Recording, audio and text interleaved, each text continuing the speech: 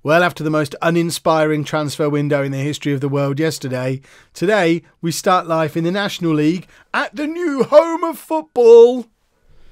Knowing that we haven't actually improved the team at all, but then it is a team that beat Arsenal last season, so did we need to improve it?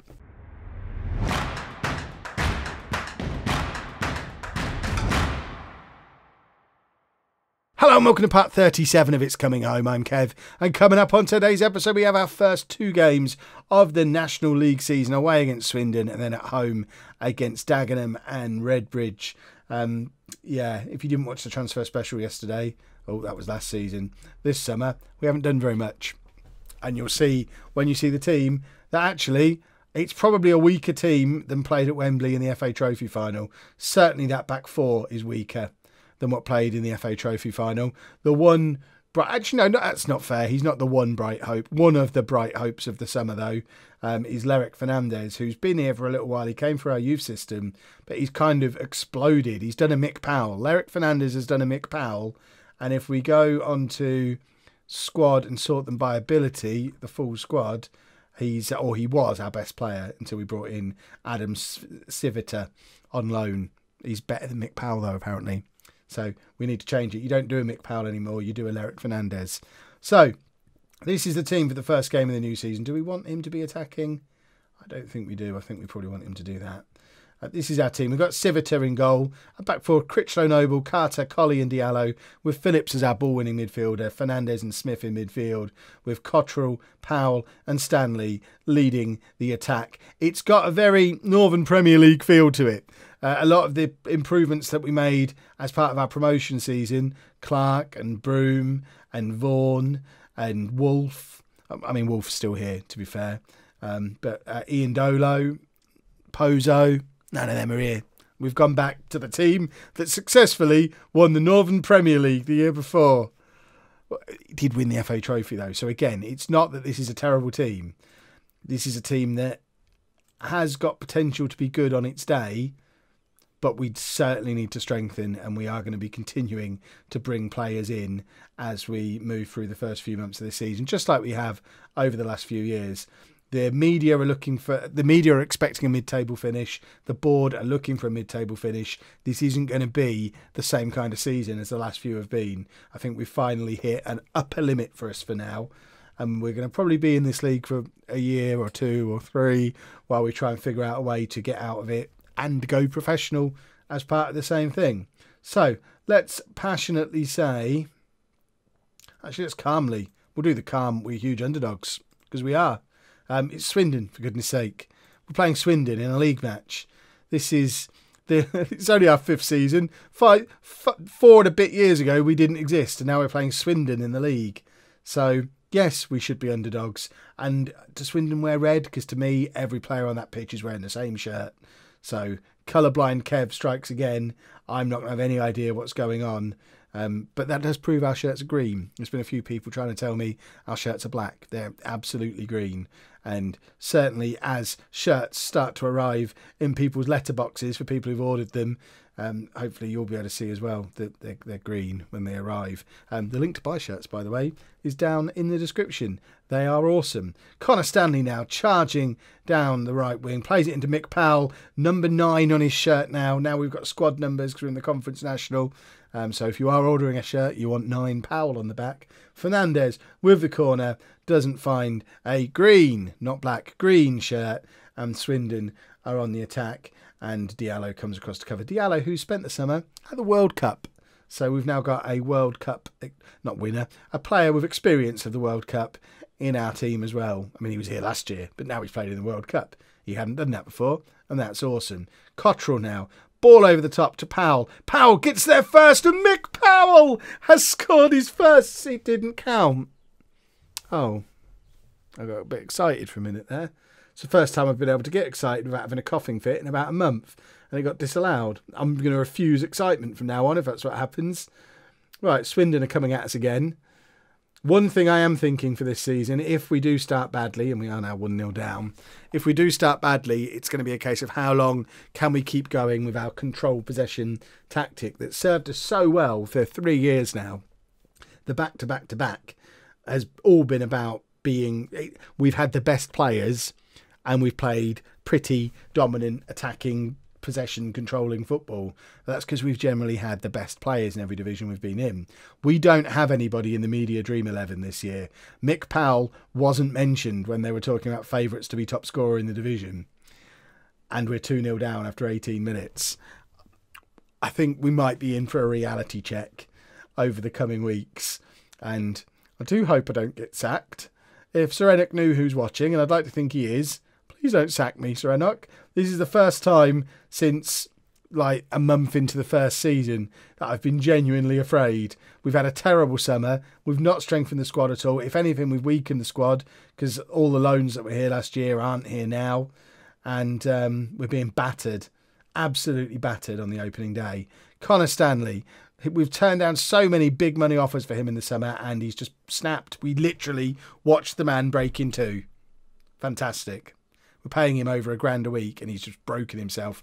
And I've got Cameron Archer to come on. Levi Potton retired in the summer. Cameron Archer scored 1 goal for us ever. He wasn't good enough last year. We're going to bring on Matty Wolf or George Hornshaw. I don't know what to do. I'm already stuck. Football Manager just got hard. Wolf's going to go out. You're just going to have to go and play as a winger and like it. We can't change the system around yet. We don't have anyone on the bench who can help us change the system. Why do we only get 5 subs? It's ridiculous. Mick Powell then in behind and it's straight up the keeper again. Powell's going to need to be a more efficient finisher this season, I think. He's always been one of these strikers who scores as many goals as he does because he gets so many chances. He misses a lot of them, but gets so many that he scores an extraordinary amount of goals. But he's not going to get that many chances this season. He needs to be a little bit more. I mean, it could be 2-1 at least. This has been a sad first half, and if Connor Stanley's proper injured, it's double sad. There's nothing to lose today. Go out there and give it your best shot. Oh, that sounds awful. In fact, yeah, unlucky boys. Things just haven't gone our way so far. I mean, that's fair. We had a goal disallowed. We've had one of our best players injured. And we've not looked very good. But let's not focus on those parts of it. We could easily tell a narrative here of it's just not been our day. And hopefully that helps take the pressure off a little bit more. And we can at least look competitive in the second half, which we didn't really in that first half. We've controlled possession, but done nothing with it. And Swindon are coming at us again, and they've just got better quality than we have. Oh, dear. I don't like the National League, everybody. I don't like it. I want to go back and do the National League North again. Oh, this is horrible. I feel dirty. I want to go and play easy football. We're home. We don't lose matches. We certainly don't lose 3-0 or 4-0 or 5-0 or whatever this is going to be. Oh. And I'm looking at the Connor Stanley injury thinking he's going to be out for 3 months, isn't he? We could have sold him for 150 grand. We could have signed Ryan Broom permanently if we'd have offered him £2,000 a week, but I refused. I'm still thinking like a Northern Premier League manager. Cottrell now, across to Carter. Carter's not good enough for this level. Critchlow Noble's not good enough for this level. Mick Powell is hopefully going to prove to be good enough for this level, but he's missed again. Wolf now with the cross over to Lerick Fernandez. We need him to give us hope. Critchlow Noble to Smith to Powell. Mick Powell has scored, everybody. We finally have a goal. And it's 3-1, and the commentary at the bottom is being a little bit ambitious. Is that a route back into the game for home? I would say it's unlikely, but at least Mick Powell has, he's not going to go on a long run of games not scoring at this level. He's already got his first National League goal, and hopefully he's now going to be on a mission to prove the doubters wrong and go and get a hat-trick, Mick. Get a hat-trick. Mick Powell's fired up. Right, Cameron Archer can just stay on the bench. There's no reason to bring him on. Axon White is one of our new players. We'll bring him on. And I'm going to bring Hornshaw on for Lerick Fernandez, who's been a disappointment. What can we do? What can we do? We're going to make you an advanced playmaker, but I want you on attack. And you are going to be, a Mazzala. That's basically our Fulham midfield there. Different players, but same instructions. and hopefully we don't pick up another injury. And Cameron Archer, this is just my way of telling him there's probably not any point in you being on the bench. I'm very unlikely to ever bring you on. We need to sign another striker pronto. Right, Phillips intercepts, plays it forward towards absolutely nobody. I don't know what we were trying to achieve there. All we've done is put ourselves back under pressure. It's with Cottrell, who, I mean, he should be fresh. He had a whole season of not playing last year, just like Stanley. Mick Powell's in again. With 8 minutes to go, it's 3-2. And all of a sudden, Mick Powell's done a Mick Powell, and he has actually handed us a lifeline. Cottrell's going to get an assist, but really, this is all Mick Powell, because he's beaten the man himself there. He's used his pace and power, and it's a top quality finish. Can Mick Powell finish off a hat-trick? His first game in the number 9 shirt. He's won number 10 all the way previously, but he's number 9 now. And, I mean, 3-2 is a lot less embarrassing than 3-0 was. I'm impressed with what we've done in this second half. We took the pressure off, and we have sort of made ourselves look competitive. We're still not going to get anything from the game, but we were never supposed to get anything from the game. It's away. We're away from home against a team who are far too good to be playing at this level. So let's calmly say, I can't fault the effort you put in, because I can't. We did well in the end. But now we go to the Holme of Football for the first time. We get to have a look at the new ground and, fingers crossed, get our first points at this level against Dagenham, who also feel like a team that are too good to be at this level. Oh, how good are Swindon? Swindon are the 3rd best team in the league, and we weren't embarrassed. That gives me hope. Dagenham are the 5th best, though, and that makes me sad again. What a start to the season. Oh, just in case anyone thought we were now a big club with all these reputation increases and promotions, we've sold 86 season tickets. The Holme of Football is going to look like nobody's home. Forget everything I just said. 3,200 tickets have been sold for the first game at the Holme of Football. Only 200 of them to Dagenham fans. The 3,000 who came to Wembley with us, the 3,000 who went to Old Trafford, they're all turning up for the first game of the new season. I assume they're not going to stay with us, because you'd have thought we might have sold another 20 season tickets. But if we put on a show, you never know. No pressure. Just browsing this, and I've just noticed Sir Enoch who's made it onto the favoured personnel. I love that. I don't know why yet. I guess because he's the chairman and we've done brilliant. But I love the fact that Sir Enoch who is now favoured personnel at home. Oh, the villagers are wonderful people. Connor Stanley's going to be injured for the first month or so of the season now, so that's one of 2 changes we've made to the team for our debut at the Holme of Football. Harrop comes in on the right-hand side. James Harrop is someone we brought in the summer. One of the most exciting signings that we brought in was previously at Wolves. Hopefully he can just make himself a superstar. And also Matty Wolf replaces Lerick Fernandez in the centre of midfield. Fernandez just didn't look that good. I hope he just needs time. We're putting a lot of hope on him because his star ratings shot up so much as part of him doing a Mick Powell. But remember, he's still played less than 10 games for us ever, so we don't want to rush him too much. Let's get into the game and then also have a proper look at the new ground. Right, let's passionately say, let's give the fans something to cheer. There's so many of them here that using the fans might be the way forward. So this is what the Holme of Football looks like. Is there a way to zoom out and have a proper look at it? What camera angles can we go to? Let's go to, I don't want to do 2D classic. Data analyst takes you way out, doesn't it? So let's get that out of the way. So we've got terracing. I guess they're the seats. And there's probably more terracing on this side. It doesn't look like anything's undercover. But, I mean, I'd now see why this ground only cost us £750,000. Because it's not like Fylde's ground as a non-league ground, is it? But what were we on before? 2D Classic. Not 2D Classic. Ha! What do you think this is? 1994. We're on TV. There we go. We'll have a proper look at the other sides of it when we see replays. Oh, no, there are roofs. It just didn't look like they were, but there are roofs on there. Now it does look more impressive. And Ben Cottrell goes down in history as the first goal scorer at the Holme of Football. And look at the prawn sandwich brigade there on their seats. There's loads of them.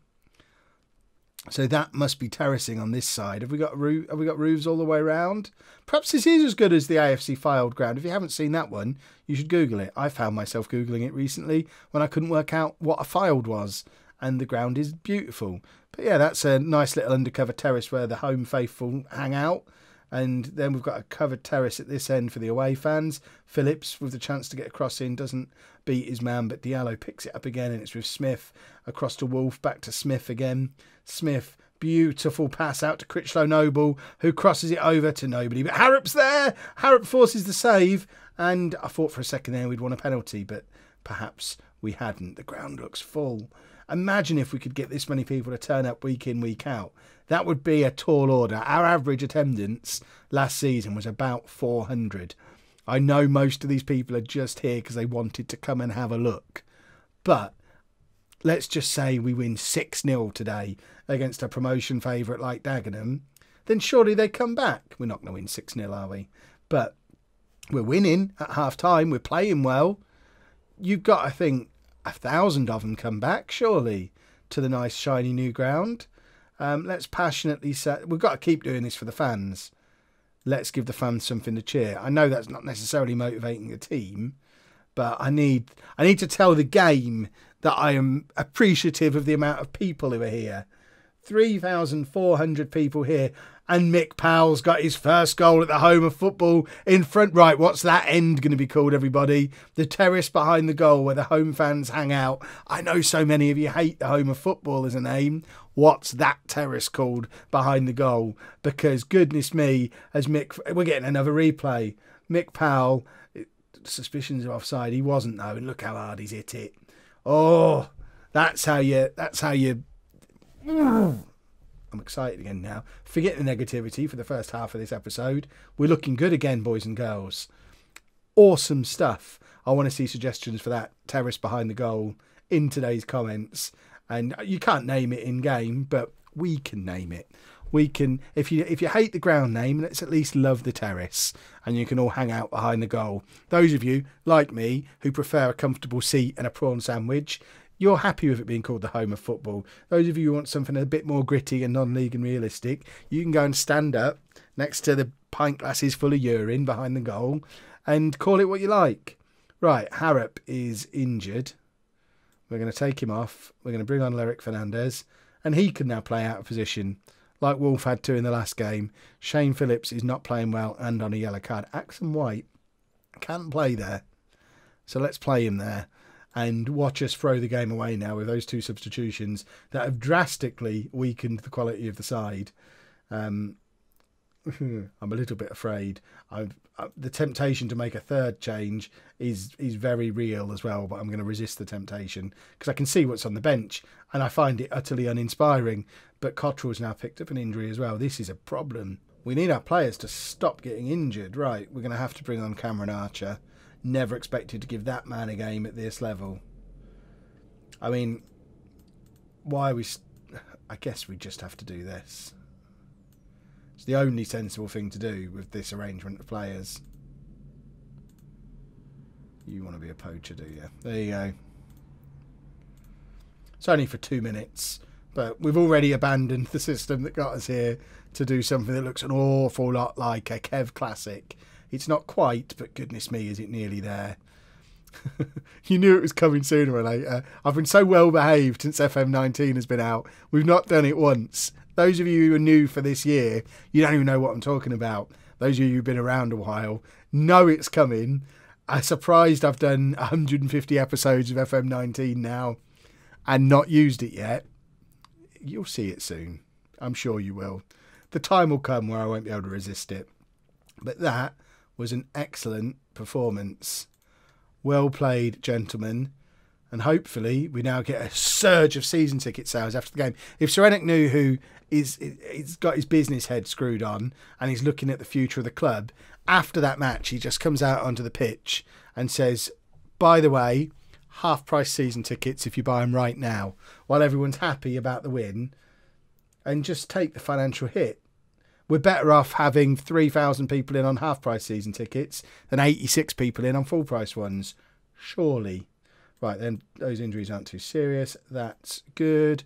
Everybody's happy, especially me. What an emotional roller coaster this episode has been. And we will be back. Let's give it half a dozen games or so, somewhere around Torquay. When do the cups start? Do we not have to do all the FA Cup qualifying now at this level? Somewhere around there. We want another home game. So it'll either be Kidderminster or Billericay plus Torquay in the middle. I think, we could go to Fylde. We could do Billericay and Fylde and do a proper comparison of the grounds. That would be nice. If you've enjoyed that, please make sure you leave a nice big thumbs up on there for me. Subscribe to the channel for daily Football Manager videos. And thank you very much for watching.